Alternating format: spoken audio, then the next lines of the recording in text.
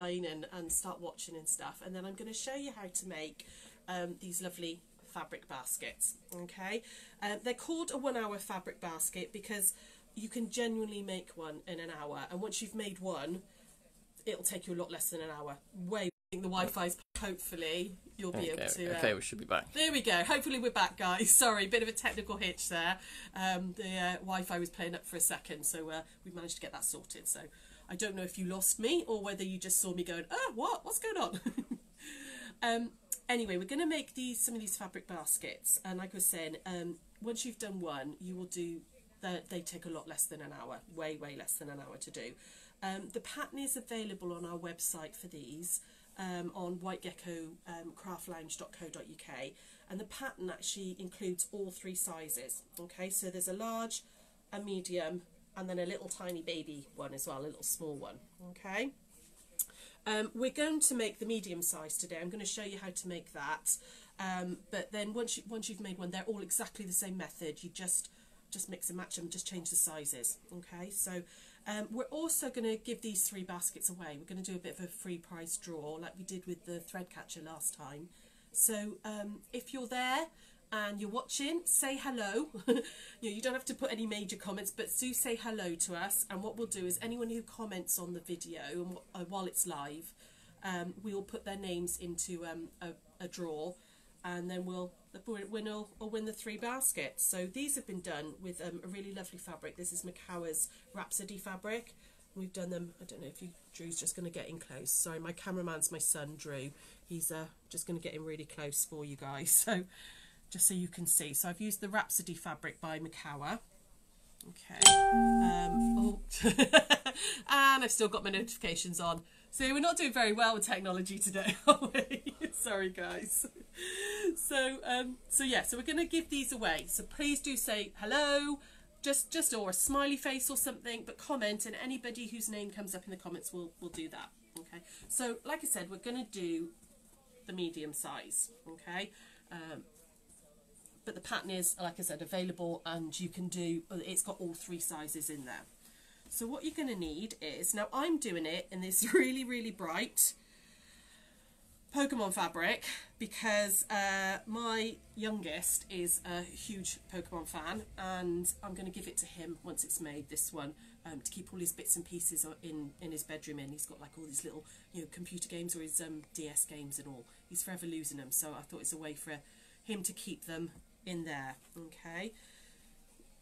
But you can use these, they're not just for sewing or crafting. I've got some in my bathroom that I keep like nail polishes and makeup and stuff in. You can use obviously in your sewing rooms and things for fat quarters and things like that.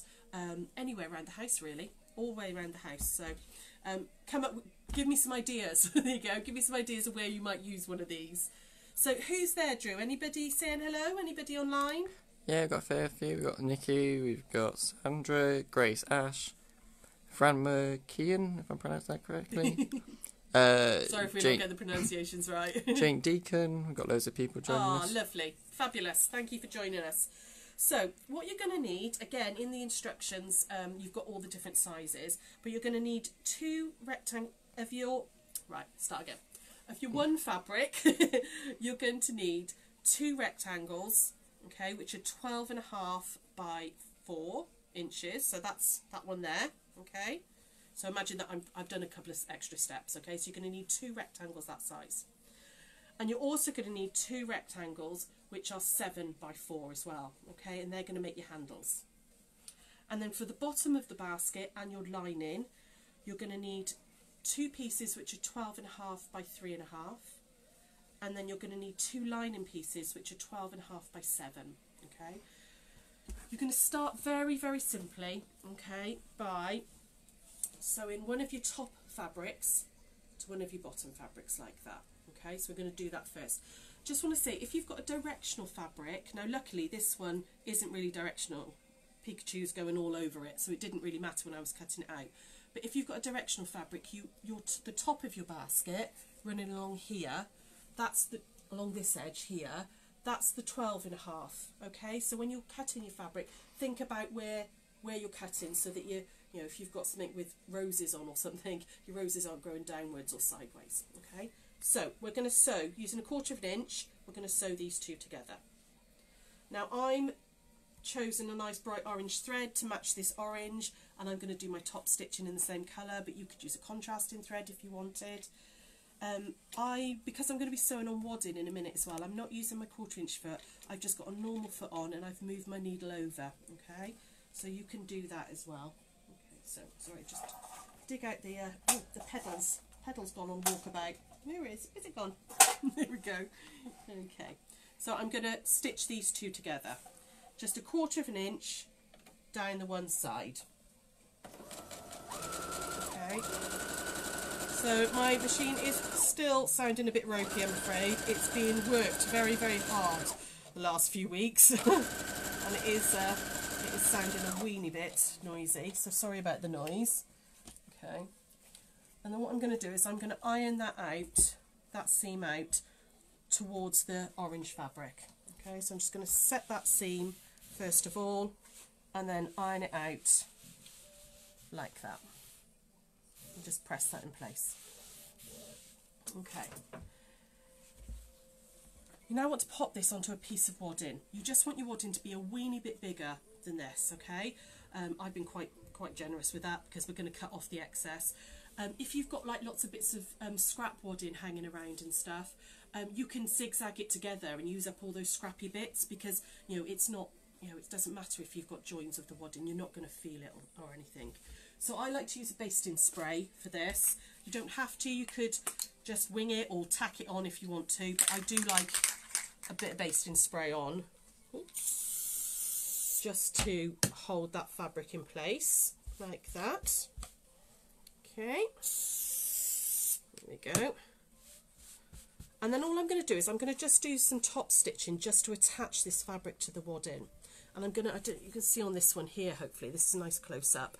I've just done a couple of simple lines on this one, you know, because my boy's not going to be particularly fussy about what I do on it. So I've just done some simple lines, but this is an ideal opportunity to have a play with some of the decorative stitches you've got on your machine. You know, you could, you know, really, you know, do some nice lines of and play with those stitches. You know, we've got them on our machines, and half the time we don't use them. So I think it's quite a nice way of using them and trying them out. So while I'm doing this little bit of stitching, any comments there, Drew? Anybody got any questions or anything? Sandra Hatton asked, what basting spray do you use? So we stock 2 in the shop. We use the 505, which I do like, but we also do the June Taylor basting spray, which is what this one is, the quilt basting spray. I think this one's a little bit lighter. If you've got some more delicate fabrics, you know, if maybe you're using Tana lawn or something in your quilting, I think this is a little bit lighter. It's not quite as sticky. But to be honest, I mix and match between the two of them. You know, it depends totally for me, whichever can comes first. So, because I really can't distinguish between the quality of them, but they are both fabulous. So I'm just going to, like I said, just going to do a couple of lines of stitching, and all I'm going to do, let me just move those baskets out the way a second so you can see. All I'm going to do is just put the edge of my foot up against that seam, because you've got a natural little ridge there which can help you what's the word? Guideline. It's like a little natural guideline. Okay. So again, I'm just going to go all the way down there. So how's everybody doing? Everybody enjoying the sunshine? It's been beautiful here in Dinas today. Really, really lovely. Really nice. It's the wind's been quite windy, so it's been a brilliant washing day, but the sun has been out and it's been gorgeous. So Sian said, could you hand sew this pattern to make the baskets? Yes, absolutely. Yeah, if you wanted to, you could hand sew them. There's no reason whatsoever why you couldn't hand sew them. You know, just do a nice sort of strong back stitch rather than use a machine. Absolutely, you could hand sew. And then Heidi asked, what are you making, and is the basting spray some sort of glue? It is. Sorry, yes. So we're making these fabric baskets here, Heidi. Okay, we're doing the medium size is the demonstration, but the pattern comes with all 3 sizes. So I'm making these little storage baskets. And the basting spray, yes, absolutely, it's a spray glue. Now, you can get in, you know, like lots of cheapy shops, you know, B&M and Home Bargains, or you can get stuff that's called fabric spray or spray adhesive. Please don't use that on your cotton fabrics, on your good fabrics. It's brilliant for, you know, upholstery or carpets and stuff like that. but it will mark your fabrics. Cotton can't take that stuff, so I would suggest either 505 or the June Taylor one, either brand, but they're brilliant for quilting because they're a fabric friendly glue. You could tack it in place, so if you haven't got glue you could just tack it in place while you're doing your stitching. Okay, so I'm just going to do a little second line of stitching down just to give it a bit of detail. And like I said, you could use your decorative stitches, you could play around with them. You know, if you've got a really posh machine that does letters and stuff, you could, you know, write somebody's name or, you know, what you wanted on it. Okay, so I've attached that to the wadding. What I'm going to do now is I'm just going to trim that back to get rid of that excess wadding. Okay, just using a quilt ruler and just lining it up on the edge of the fabric and getting rid of any of that excess. Okay, the reason we do excess is that when you're quilting and stitching through wadding, it kind of sucks up, and if you do it exactly the same size to start with, you might find that the wadding has kind of been sort of sucked in and then it's not at the edge of the fabrics. So I do tend to always make it just a weeny bit bigger. I was quite generous with this. I wouldn't have made it quite as big, but I thought for the demo, let's make sure you can see that it's a bit bigger. So, any questions there? Everybody with me so far? Oh, is my bin gone? Everybody with me so far? Not so. No questions so far. Tracy asked, could you use interfacing instead of wadding? Yes, absolutely. Yeah, nice firm interfacing. You could do that. Yeah, that would it would give it a slightly different look, not quite as sort of puffy, but that would absolutely give you, you know, enough body to hold them. You could also use Bosal. Don't know if any of you guys out there have used Bosal before, which is like a foam. It's a fusible foam. So again, that would give it a really nice, if you want something a bit really sturdy, Bosal in there as well would work. Okay. Right, okie doke. So what you want to do next is we're going to cut out some little squares in the bottom corners. Okay, so what you want to do is you want to measure for the medium-sized bag. Now the size of the square depends on what size bag you're doing. So I'm going to try and just get this. Oh, there we go. Can you see that for looking? So I'm going to measure out a 2-inch square. Okay, so there's 2 inches that way, 2 inches that way. Just using a little marker just to mark that square, and I'm going to do exactly. Can you see? Hopefully you guys can see that on camera. I've just marked out a 2-inch square that side. I'm going to do exactly the same in the other corner. So 2 inches by 2 inches, like that. And then I'm just going to cut that out. So you can do it with a rotary cutter, but actually it's just as quick to do it with your scissors. Okay, I'm just going to cut that out. There we go. I've got the radio on in the background, and it's Olivia Newton-John playing Let's Get Physical, and I want to sing along with it because it's one of those songs I kind of grew up with, and I keep hearing little snippets of it. Okay, so obviously I did this one before I came on air, so make sure the time wasn't too bad. So you want to make 2 exactly the same, okay? And then you want to do exactly the same again with your lining fabric. Now you're not going to put it onto wadding, but what I mean is you're going to cut out those 2-inch squares there, okay? And you're going to do that on both pieces of your lining. And then you want to put those aside just for a moment, okay? I'm going to show you how to make the handles, and then we can put it all together because it comes together really quickly. So 7 inches by 4 inches. Just grab my little iron, and what you want to do is you want to fold that in half like that and iron a nice sharp crease in there. Now I always starch my fabrics before I start. I find that they sew better, and also you get a nice sharp crease as well. It just gives you a much better line to work on. And then we're going to open it back out, and you might have made handles like this before, but I'll just show you again. So, and then you're going to take this raw edge here and you're going to push it into the centre. Now you don't want it to touch the centre exactly, okay? You just want to sort of get it near as you can, because if you get it right on the centre and then this one right on the centre, when you fold over you've got a lot of bulk right in that seam. So you want to go as near as you can, but leave, you know, a smidgen, whatever a smidgen is, but you know, just a weeny bit, okay, before the centre crease, and then you're going to do the same the other side.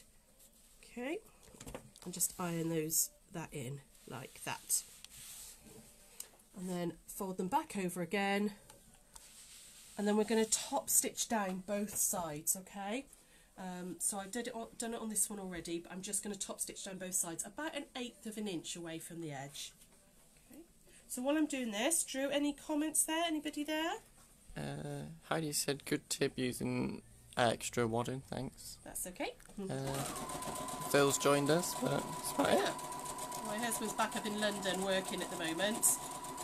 He's online to watch me do this. Okay,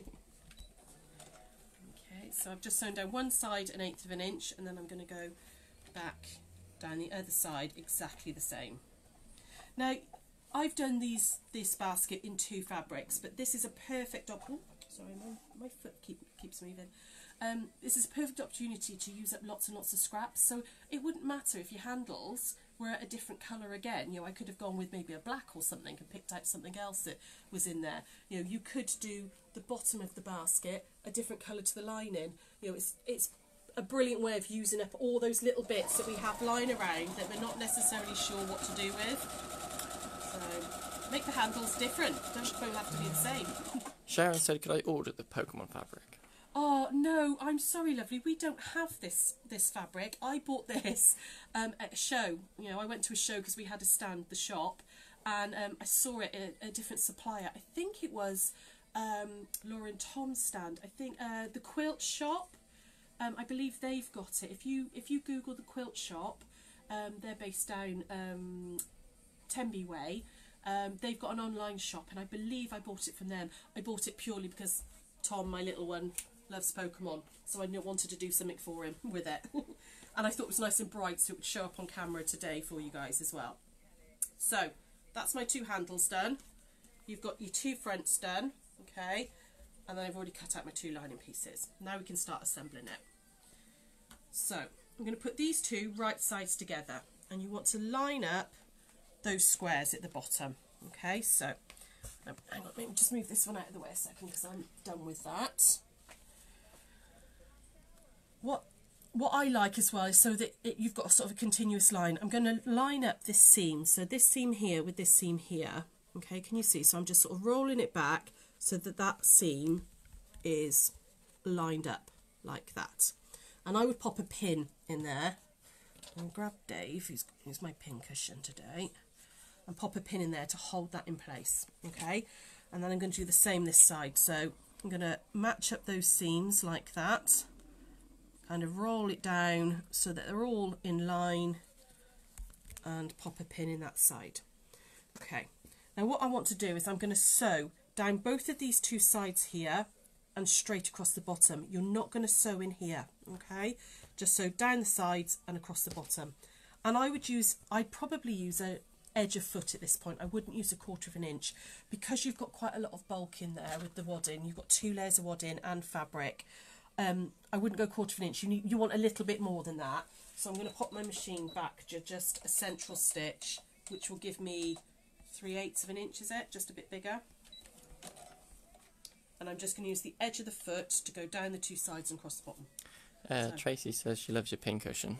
Ah, yeah, this is Dave the Dash Hound. So actually, if you're interested, ladies, in making one of these, my colleague Sarah Jane on Thursday this week, we do a Facebook Live tutorial every day at 1 o'clock on our Facebook page, which is obviously the same as this sort of thing. Lots of classes, and every day's a different demo. Sarah's actually going to be making Dave. I think it's this Thursday. If you check out our page, or everything we're doing this week is on there. So if you love him, you can sew along with Sarah, and she will show you how to do it. It's quite an old pattern, that one. I think it was from Sew Magazine or one of those years ago. It was a free template online, and we've had so many people ask about them. I'm sure it is. It's Thursday she's doing it. I can't remember. So I've stitched down the one side, and then I'm going across the bottom. Okay. Any other questions there, Drew, while I'm doing this? No, but we've got Hilary Field who says hi from the USA. Oh, wow, hi. And then Heidi asks, what's your page? Oh, my Facebook page, well, our Facebook page, it's if you go onto Facebook and pop in White Gecko Craft Lounge, you'll find us. We're the only ones there.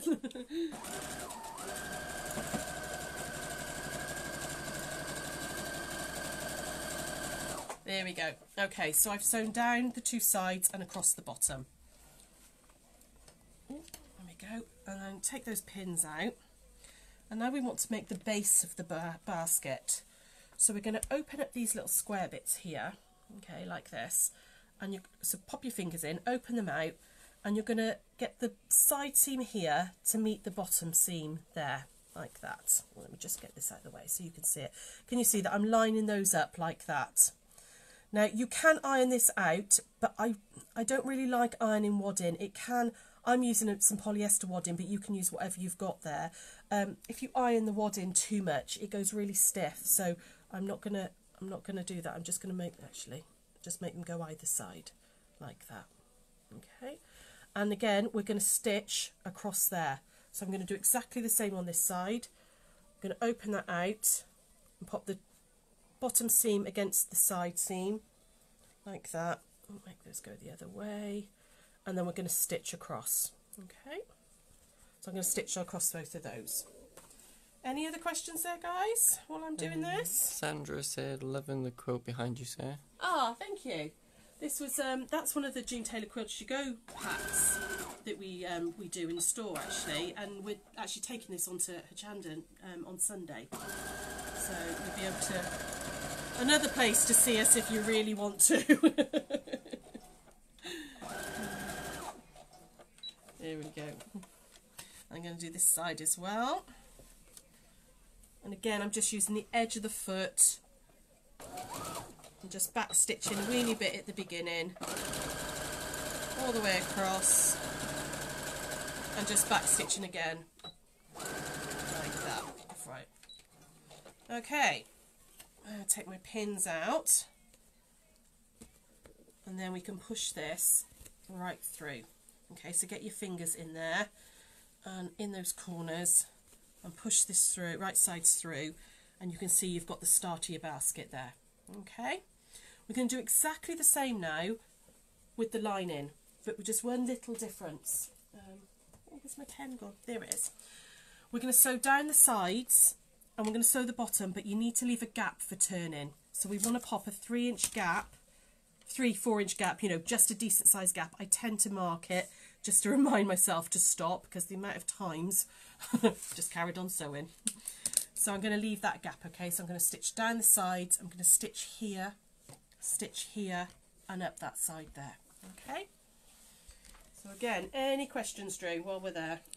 Heidi said, found you, thanks. Have to go in a mo, but thanks for sharing your experience. Oh, and that's okay. Wi-Fi. Thank you for joining us. Linda said, look, looks lovely. Oh, she loves the Liberty Tree of Life wall hanging. yes, so that's that one up there. That's an Alice Caroline pattern, which we did ages ago. So there we go. So I'm going to go along that side seam. Okay, and then across the bottom. So don't forget to say hi, ladies, if you're there, okay? Because we are going to give away the set of baskets. You know, you don't have to...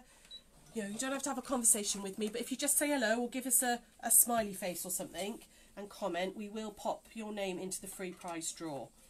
Okay, so I'm just going there and I'm just going to back stitch a little bit on that one. Dawn asks, do you have a pattern for the Tree of Life still? I don't, I'm afraid. It's not my pattern, that one, lovely. It's if you go onto Alice Caroline's website, you'll be able to purchase it from her. Okay. She does lots and lots of beautiful Liberty things.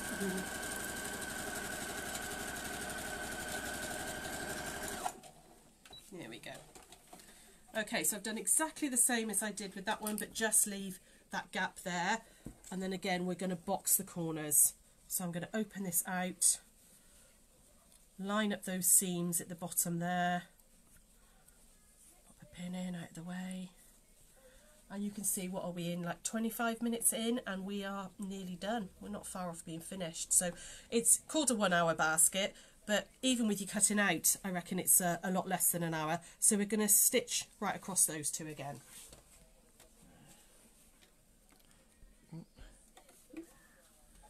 So Charlotte's asking, do you use to starch your fabric? I do starch my fabrics, yes. I think particularly, I mean, you don't have to, lots of people manage without, but particularly if you for quilting, and you know, when you're doing lots of little small pieces, it just holds those threads and gives you a little bit more stability, so when you're cutting into them they don't go off, you know, because fabric does like to have a mind of its own sometimes, doesn't it? And you can be cutting nicely and then suddenly it's all gone on the bias. So, or it's, you know, it's gone a bit skew width. So, I do use starch. I like the June Taylor Starch Savvy. I use that one a lot, and I also like the Best Press as well. The Best Press I use if I don't want it to be really stiff, and I just want to, you know, still have a bit of flexibility. The Starch Savvy I tend to use if I've got some fabrics that are very flimsy, or I know I'm going to be cutting lots of small pieces, because it gives a real stiffness to the fabric, and you know, that's really useful sometimes. So use different products for different things. Victoria's asking, hi, I love the baskets. Where do I get the measurements for the fabric? Oh, right, yeah, so the pattern, I'll go through the medium ones again towards the end, but the pattern is actually available on our website, whitegeckocraftlounge.co.uk, and the pattern, it's £4.95, and it's got all 3 sizes, so you've got all 3, and it's a full picture tutorial pattern, okay? We can send one out in the post, or we can email it to you, whichever you prefer, okay? Right, so line in the basket done. I'm going to leave that one inside out, okay? We're just going to attach the handles now. So you want to pop, I'm just going to trim that a little bit, just a weeny bit. Bev Shepherd asked, are you using a standard foot for your sewing machine? Yes, for this project I am. I'm just using a standard foot on there. I can change the width of my stitch on this machine. So if I want a 1/4 inch, I just move the needle across till it's a 1/4 inch from the edge of the foot. But yeah, standard foot on there. You could use your walking foot if you're using wadding, or you could use a 1/4 inch if you prefer. I've just got my standard one on there. Okay. Right, placement of your handles. Okay, if you pop, I tend to put my thumb across the seats, that side seam, and if you put them either side of your thumb, it's about 1 inch away. Okay, you can make them a bit wider if you want, but about 1 inch away, so 1 inch that side. Pop a pin in there, just hold that in place, and then I'm going to curve this up, and I'm going to go a thumb's width, so about 1 inch that side.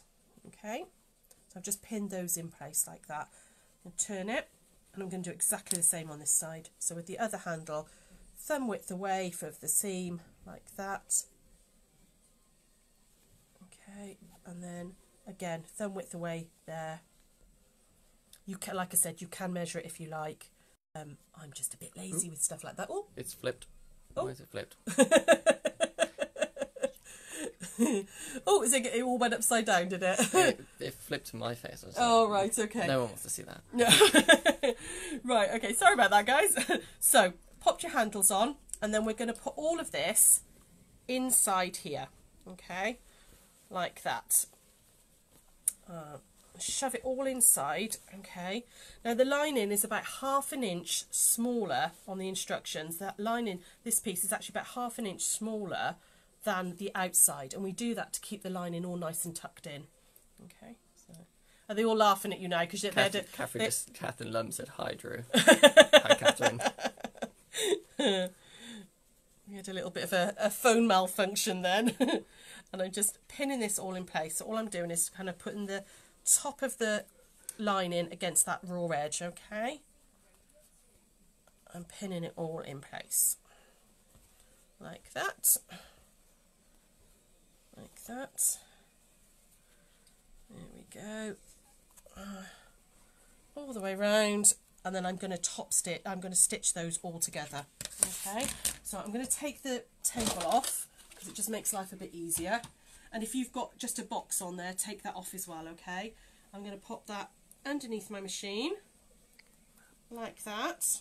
That's moved a weeny bit. Sorry about that, ladies. We'll just get that back in place. There we go. I'll pop that under the machine, and I'm going to stitch all the way round. Okay, so while I'm doing this last bit of stitching, Drew, do you want to give me any last few comments? Because we won't go on much longer, because it's you don't need to listen to me for hours and hours. Everyone's just hello to me.